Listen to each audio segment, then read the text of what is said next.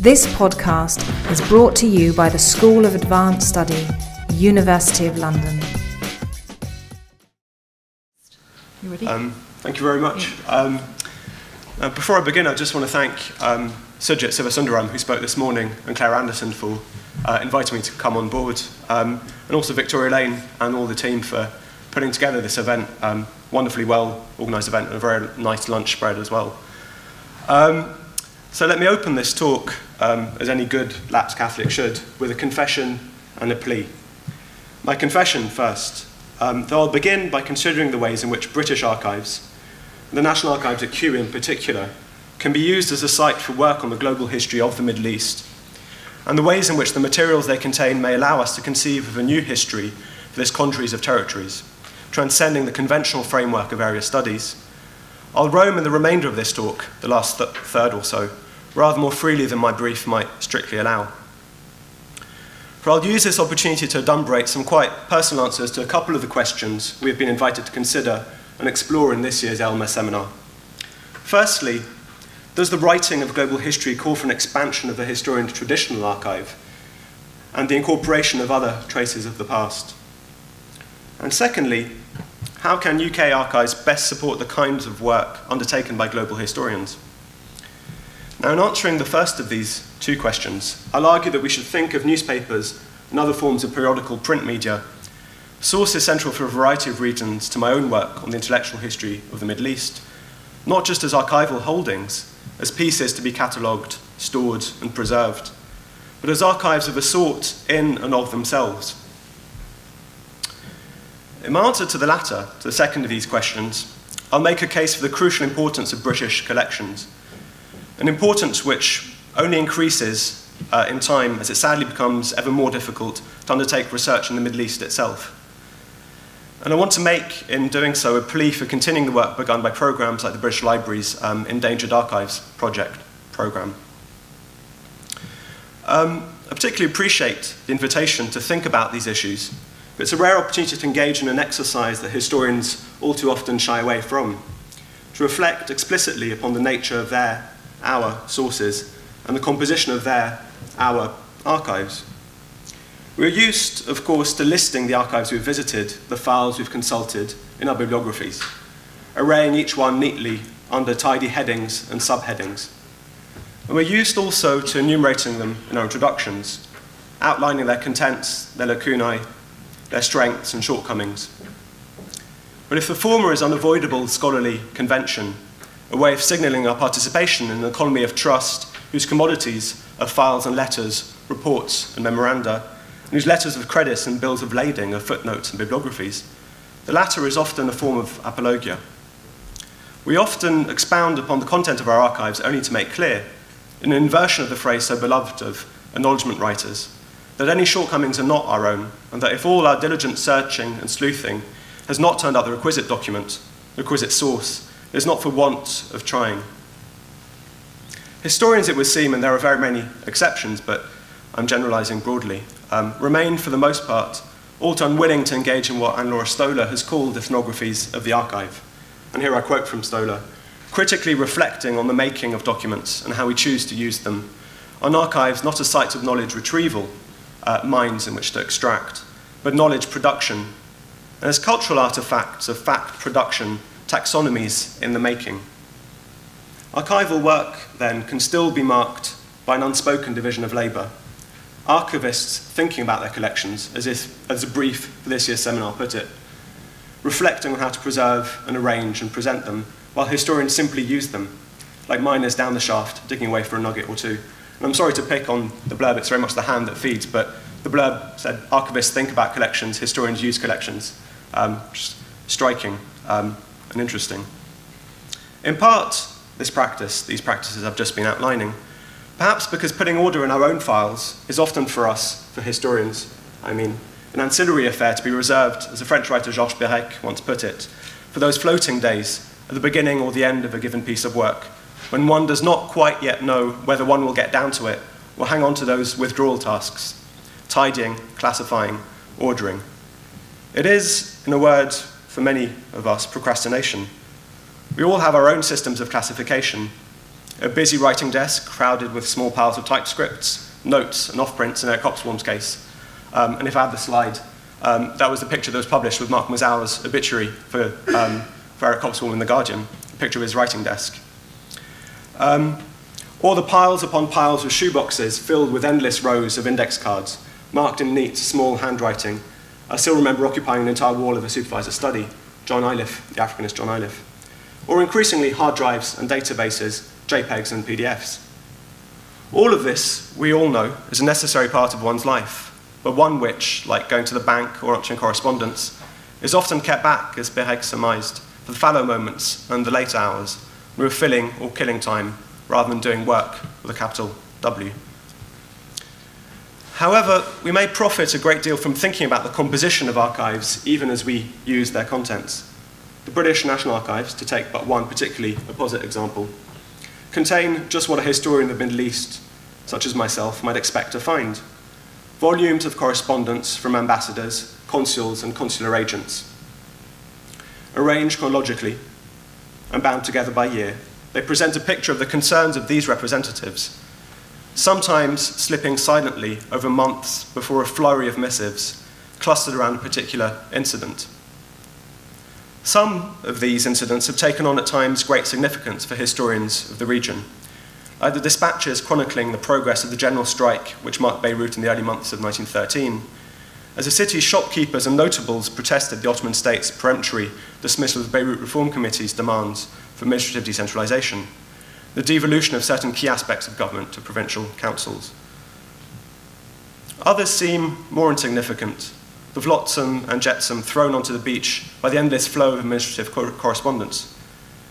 The naturalization request of a consular employee, say, the documents provided in support, and there are many of these in the archives, or the report taking up several dispatches, the minor diplomatic imbroglio which ensued when a British consular official visited a Greek Catholic parish priest on a tour of the district of Saida, what's now southern Lebanon, raising in doing so the hackles of his French counterpart, who objected to this encroachment upon France's purportedly ab antiquo claim to protectorate over the Uniate Christians of the East.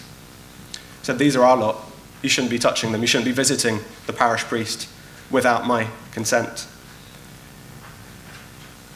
Here are the workings of British power, not in its cruder, if often complex, manifestations, counterinsurgency, tax collection, and other such tasks, but in a more modulated form, the claims and expectations of exterritoriality, the legalistic intricacies of protection, the claim-making of various correspondence, the delicate and sometimes vaudevillian intricacies of diplomatic back and forth, and the intimate setting of the locality. And the same could be said, to take an example in a different register, different tone, of the Dufferin Papers in the Public Records Office of Northern Ireland, or the minutes of the International Commission called in the wake of their sectarian strife which rent apart Mount Lebanon in 1860, which Dufferin was a member. Here in the archives, in debates and deliberation and correspondence, with all their errata, their corrections, passages underlined or crossed through, their marginal inscriptions and queries, one sees the elaboration of novel forms and norms and practices of global power, of notions of intervention and definitions of the refugee, of that seeking asylum, the being seeking asylum. These still remained unstable, as the archival record reminds us, as late as 1899, when the British consul at Beirut recorded the arrival at Tripoli, just to the north, of a band of Cretan immigrants, I quote, Muslim refugees, again quoting from the same dispatch, who left the island in the wake of its administrative reform, and the status of these figures, of these subjects, remaining uncertain and in flux. By the close of the First World War, they'd settled into a more or less settled form, defined and refined in reams of correspondence, minutes, and memoranda.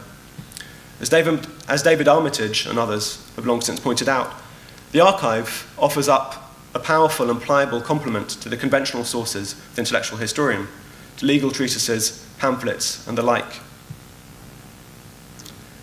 For these, at Kew and Belfast, are the sources for a global intellectual history of the Middle East, or rather an intellectual history of practices and norms which now have a global reach, which were first essayed and repeatedly applied in the Middle East.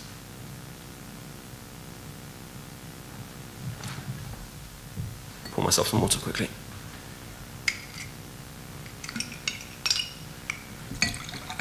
Spill it on the dice.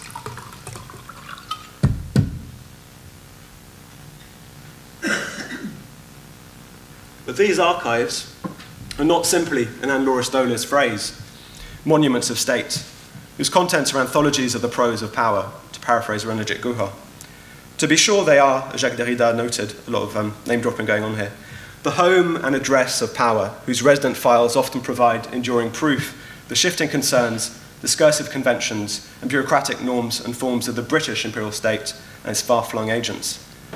And they are a place whose guardians, archivists and historians alike, are at once charged with ensuring the physical security of their deposits and accorded a hermeneutic right over them, a right to interpret. Just as the archive itself is a site of authority, whose contents constitute power as much as they document it, so those who read these documents possess, in turn, the power to interpret. Nevertheless, it would be wrong to regard the archives only as monolithic repositories, for they are, in a sense, diasporic. And I mean by this not that they hold records of connections and movements, but rather that through them are dispersed stray documents of scattered provenance. They do not simply conform, contrary to what Guha himself claims in the Prose of Counterinsurgency, to the imperatives of rule and reason of state, enclosed dispatches from the other side, and which enclose dispatches from the other side and entrap their voices in its own administrative concern. For there, amongst the correspondence between French and British officials on redrawing the administrative protocol of the autonomous province of Mat Lebanon, 1911 and 1912, one can find the petitions of local dignitaries, village headmen, clerics, and the like, calling for particular concessions and reforms. These are elaborate documents, often presented in triplicate, in Arabic, French, and English. In a revealing show of bureaucratic procedure, they unfurl to reveal the seals and signatures of these men, revealing quite literally the impress of authority. As I've argued elsewhere, these documents tell us something of the ways in which the inhabitants of Mount Lebanon understood their province in the years before the First World War.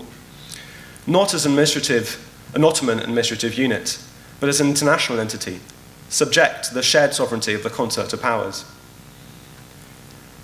But these are not, however, simply pieces of writing. They're artifacts, palpable remnants of past conceptions of political authority. It is important to be able to touch them, to unfurl them as a consul once would have done, to feel the dried, crusted wax under finger. As Nathalie Simon-Davis has recently warned in her preface to a translation of Arlette Farge's Le Goût de l'Archive, with digitization, there come great gains. But there are also losses. The loss, and I'm quoting Davis here, the loss of the object itself, of the marginal notations missed by the camera, or sometimes the finger that strays into the picture in Google Books, that ghostly presence, of the paper not available to the touch, and the odd objects slipped surreptitiously into the holdings, like the parchment bracelets and the strange sack of seeds that Farge found herself in the Paris police archives, or the lock of hair of Noah Webster's hair the American historian Jill Lepore found in the Webster papers. We mustn't forget to treat the archive not just as a cache of documents, but also as a repository of objects, to treat documents as objects, through which we can map the constellation of overlapping concerns which brought British administrators and officials into sometimes uneasy concern with a host of others. Archives as a heterotopia, as an inherently heterogeneous space. What is more, we must also think of other forms of documents as archives. This is the case, for instance, of the newspapers, journals, and magazines which have increasingly formed an important part of my own work on the global intellectual history of the Arabic-speaking Eastern Mediterranean. These are, I wish to argue, archives in their own sense. They served as clearinghouses of knowledge, encyclopedic compendia, whose editors and authors thought of themselves as compilers, as curators of information, whose task it was to distribute news and to formulate and disseminate novel conceptions of state and society, the past and the present, of law, love, and the self. To understand these, to understand the content of these, I contend, we must consider their form as much as their content. Appreciate that they were thought of as dense nodes of knowledge, as sites of moral and political authority, and as instruments of instruction. In other words, as archives. Moreover, these documents can be all that we have, can sometimes be all that we have in the absence of other archives. They are often, and this is why, part of the reason why they are so very important, the only means we do possess now, right here and now, to reconstruct the intellectual lives of those who lived in and between Beirut, Jerusalem, Damascus, Cairo, Alexandria, and of retracing networks of correspondence and commerce which connected these cities in the Middle East and the Eastern Mediterranean to other points of print production and intellectual debate, such as New York, São Paulo, Paris, and other places of Eastern Mediterranean diasporic life. The Lebanese National Archives were once stored in the country's National Museum in the center of Beirut. Stored in its basement, they formed a subterranean complement to the antiquities, the Byzantine necklaces and Phoenician sarcophagi displayed above. However, the museum fell from 1975 onwards on the demarcation line which split the city in two, an apt metaphor for the divided, conflicted understandings of the past which tore Lebanon apart from 75 onwards. Some of their archival collections were taken apart and returned to their donors. From public, they returned to being private, to being stored in houses, in cupboards, in basements. Others were destroyed in the Israeli firebombing of the museum in 1982. The National Archives now take up one rather humid, dank floor of an old office block in the center of Beirut.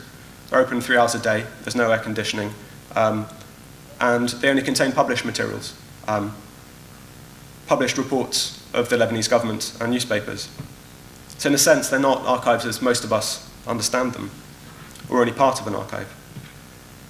The National Library, meanwhile, the Lebanese National Library, existed until very recently in a Borgesian virtual form.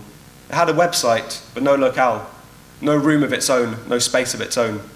Its book left to mould in containers at the port. A space, as we heard from Sujit earlier today, a space as much of disconnection as one of connection, very much disconnected from the rest of Lebanon, stored in transit.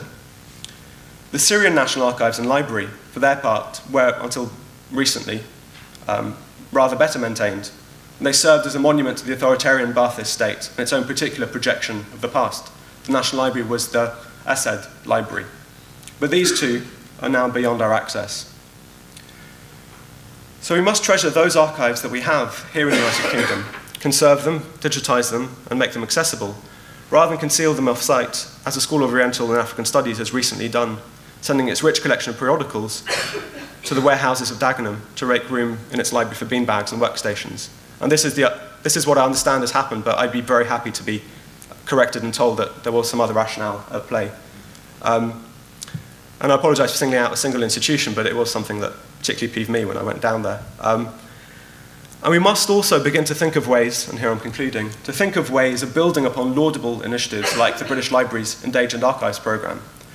Amongst its many endeavours in Burundi and Ethiopia and India, Senegal, St. Helena and Argentina, not all places of British imperial power, though many of them were once within British informal, if not formal, empire.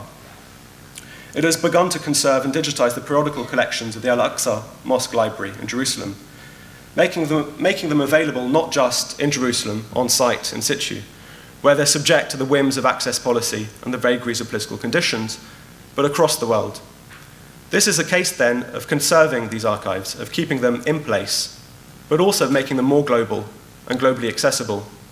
We may lose something, as I suggest, in digitising paper, but we also stand to gain a great deal.